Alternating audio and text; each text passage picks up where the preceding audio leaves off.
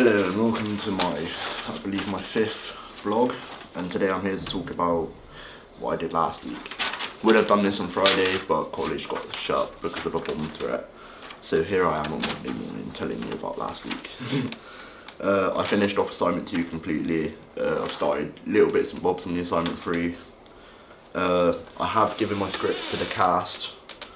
The cast have all been told when and where I need them and when I need them.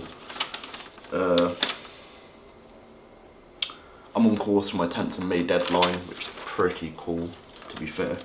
Didn't think I'll be able to get that far and still be on course for a 10th of May. The last couple of scenes of the script were proven hard to write up.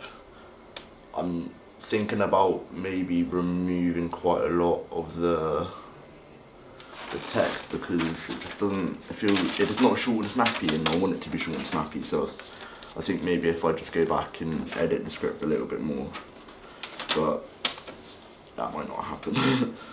A shot list I've got to complete. I will be writing up a shot list either today or tomorrow, and I'll let you know how that goes in my mid-week blog. This week I'm going to be filming and editing as I go along with the filming because I feel like that might be the best way to go. I want filming to last about a week and a half, week tops, so that I can have 2 weeks to just get everything which needs tweaking to be done better and to a higher standard if needs be.